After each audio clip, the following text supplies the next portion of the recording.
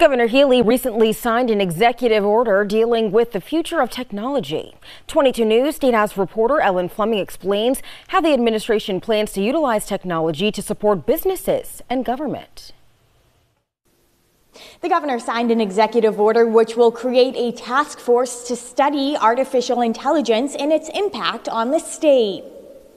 Artificial intelligence, or AI, is defined by the Healy administration as a machine-based system that can make predictions, recommendations, or decisions. Now, generative AI is also defined in this order as a type of artificial intelligence technology that can generate many forms of content.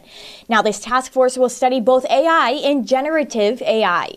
The task force will be broken into working groups that will make recommendations on how to leverage AI technology.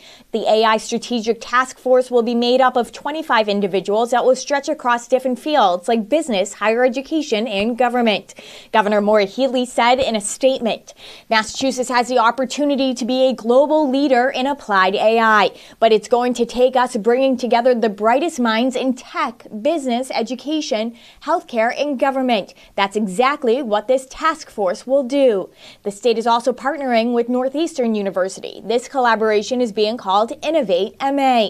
The partnership will leverage the use of AI across state governments. When it comes to elected officials on the task force, Representative Tricia Farley-Bouvier of Pittsfield is one of 2 lawmakers that were chosen to help lead efforts.